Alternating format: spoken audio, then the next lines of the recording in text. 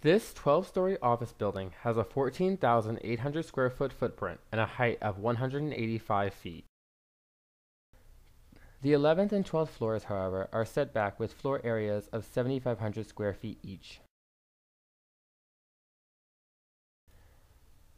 Two decks located on the 6th and 7th floors respectively are each suspended with stainless steel spiral cables.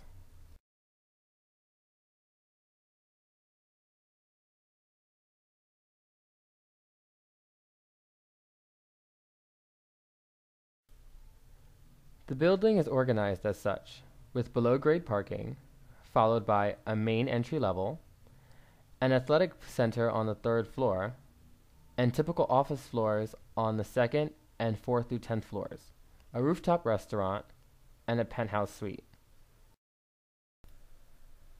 There is a 35-foot or 2-story difference in elevation between the front and rear of the building. Two cores housing elevators, stairs, mechanical and plumbing chases are conveniently located in both wings of the building.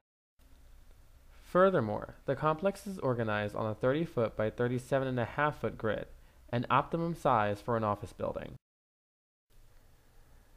Moment frames span east-west, and braced frames north-south.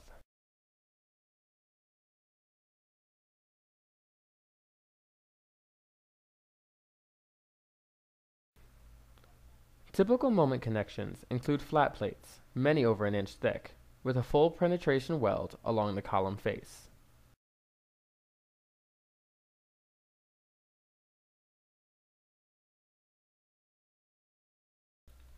Generally, beams span the 37.5-foot length of our bays and are connected to a 4.5-inch concrete slab via welded shear studs.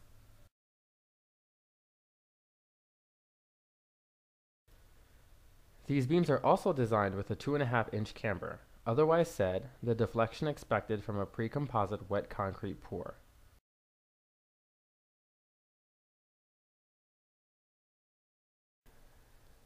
The offset floors are so by exactly one structural bay from east to west.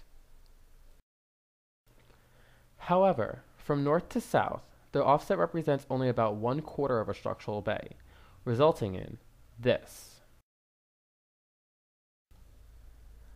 Otherwise, the upper two levels use a moment frame along both major axes.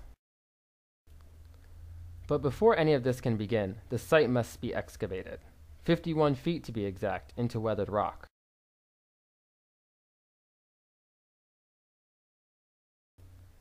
Shoring can easily be achieved with sheets and piles. In order for the column splices to align throughout the building's construction, the first set of central column segments to be erected will be over 50 feet long.